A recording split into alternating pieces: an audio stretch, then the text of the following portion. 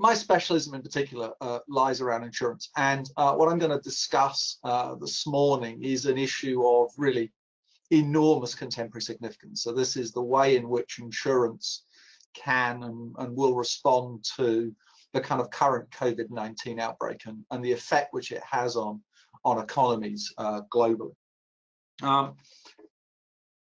One of the things that we need to do to understand really law at a kind of advanced level, working at a master's level, is to make sure that we understand the kind of business processes, the markets that we're talking about. It's not just enough to kind of look at the case law.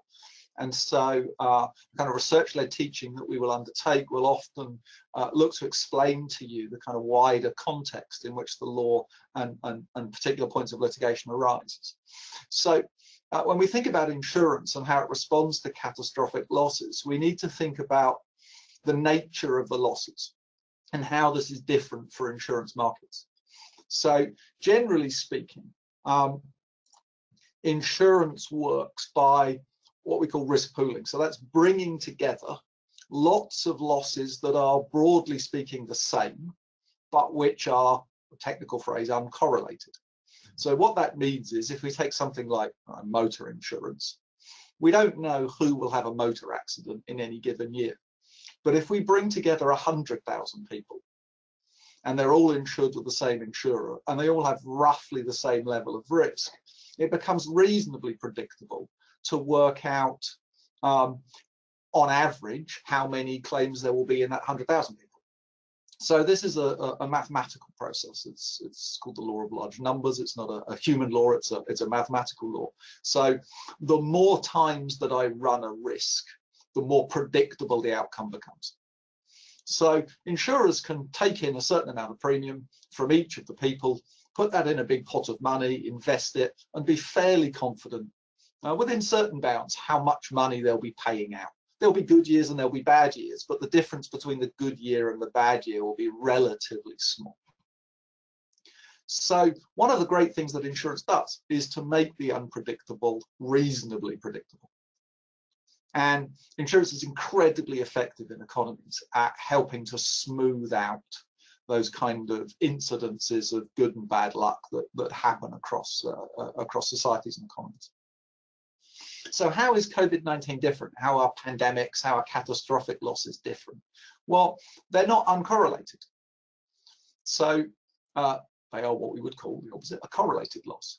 So if we go back to my example of the motor insurance, the fact that someone has a car accident in Leeds doesn't make it more likely that someone else will have a car accident in London. The two risks are independent of each other. But pandemics don't work like that. The fact that someone has an outbreak of a highly infectious disease in Leeds makes it much more likely that there will be losses in London. So with a correlated loss, something like an infectious disease like COVID-19, we have a domino effect.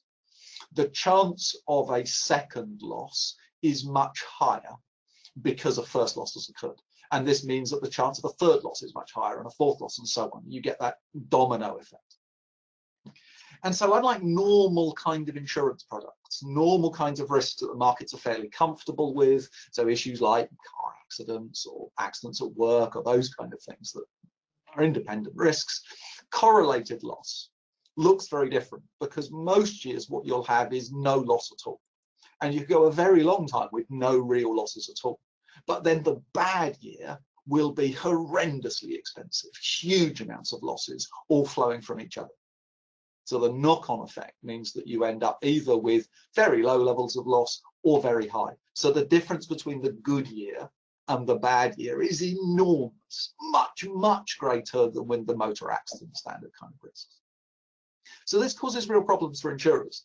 And generally speaking, insurers are happier with uncorrelated losses. That's normally what they seek to insure. That's much easier for them to calculate and to organize their business with. And this is demonstrated when I look at the standard clauses. Sorry, there we go. Okay, so generally speaking, businesses, although they buy business interruption insurance, so that's insurance to cover themselves against loss of profit, Mostly they don't buy cover for these kind of correlated losses like pandemics, the catastrophic losses. There are rare examples to the opposite. So Wimbledon famously, I think this has now become the kind of known example, had bought every year for the last 17 years insurance against having to cancel its event because of the breakout of a disease just like COVID-19.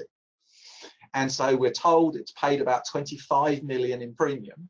And so that money is going out, and for every other year, it's not got anything back in return for that.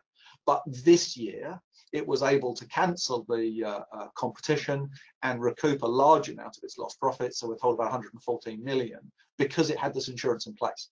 Now, most organizations did not buy that bigger, wider, extended cover that Wimbledon had bought.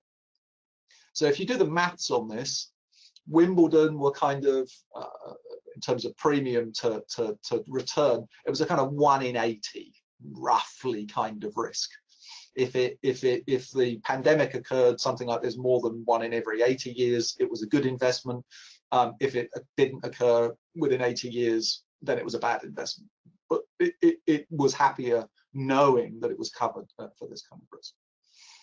So most insurers do not offer the kind of thing that Wimbledon offered. Even if they offer it, most insurers don't buy it.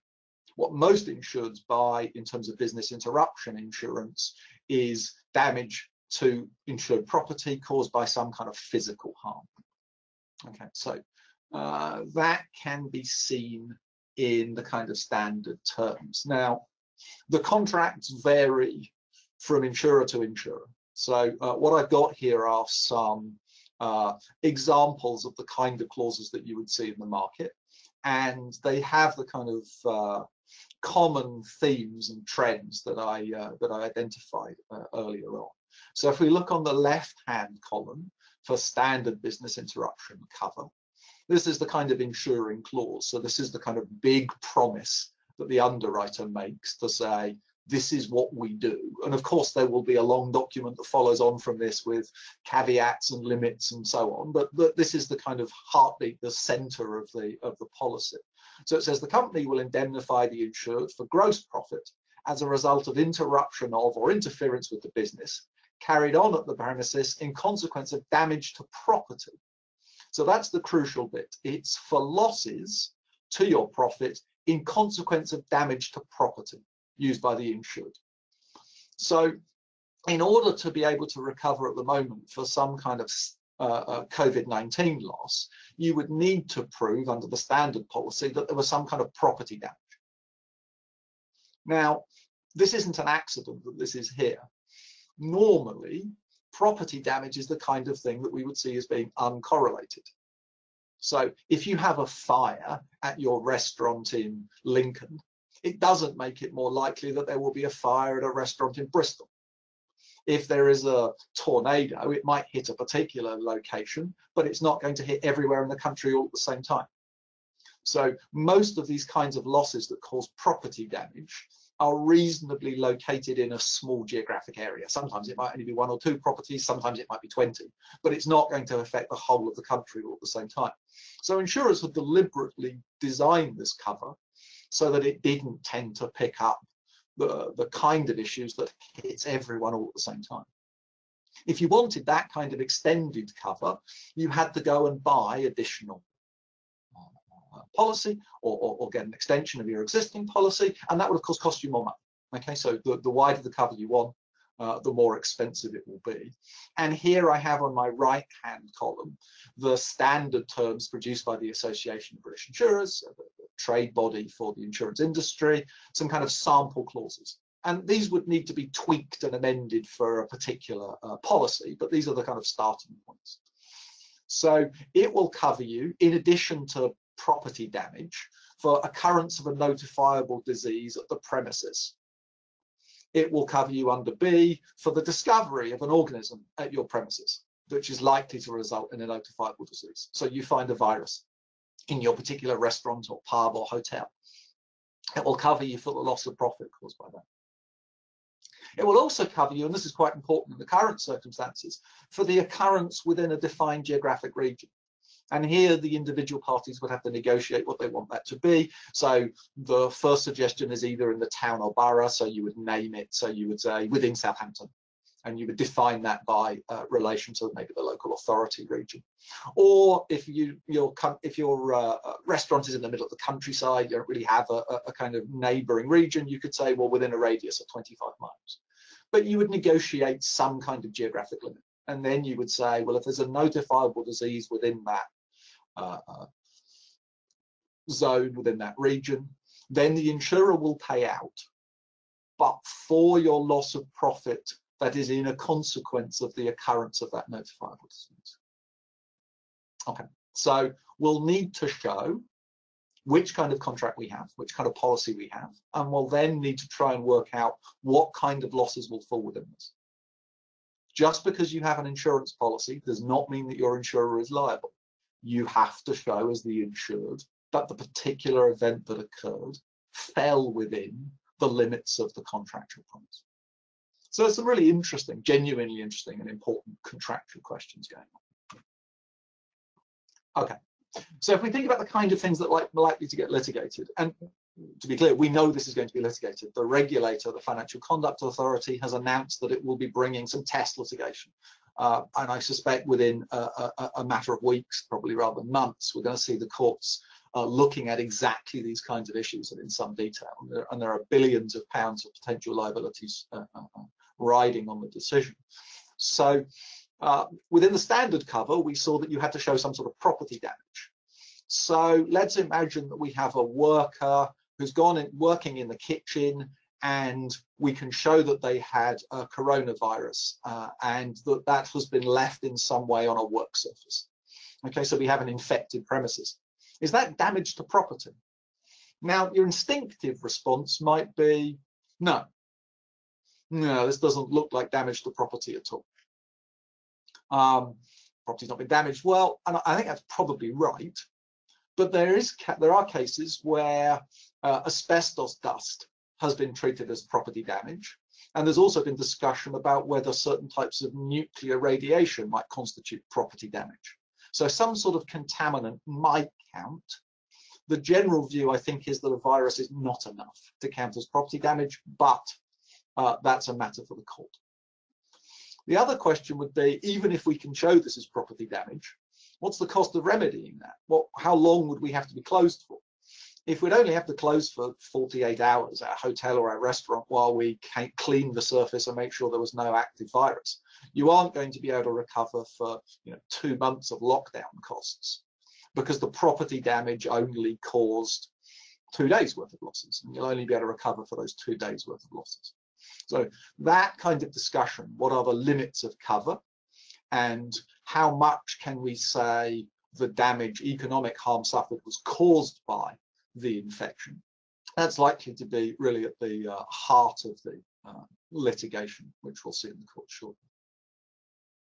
Where the insured has bought the wider extended cover, and so this doesn't happen very often, these will be fairly rare cases, we'll then have questions about, well, was COVID-19 a notifiable disease?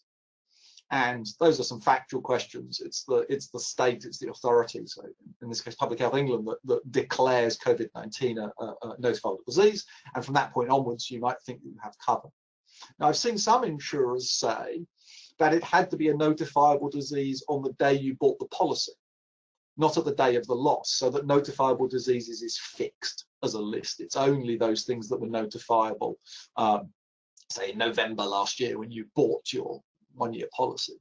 I think that must be wrong. The general approach in this kind of situation is to assume that these lists are dynamic, so that something has to be notifiable disease at the time of the loss, not at the time the contract was made.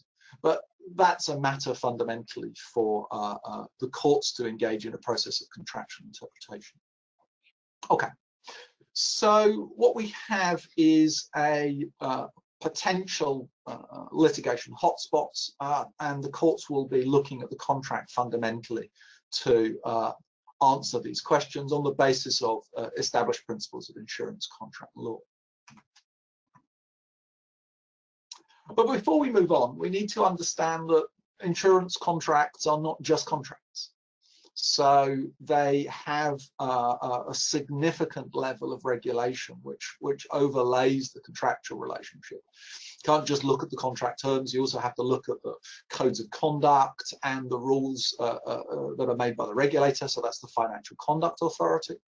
It's also really important, and this is something we study in quite some detail at master's level, to understand that there are dispute resolution systems beyond the courts. So the Financial Ombudsman Service, which was created in the early 2000s, decides disputes on insurance, mortgages, and other kind of financial services areas on the basis of law and good practice. So even if the insurer is right in law, it doesn't have to pay this claim. If it went to court, the ombudsman can still say, well, you're right in law, but I don't think it's good for the industry. It's not good practice to deny this claim. You should still nonetheless pay this claim. So the limits of the ombudsman's practice is also going to be very important in dealing with COVID-19 claims. It's not enough just to understand the kind of formal legal issues.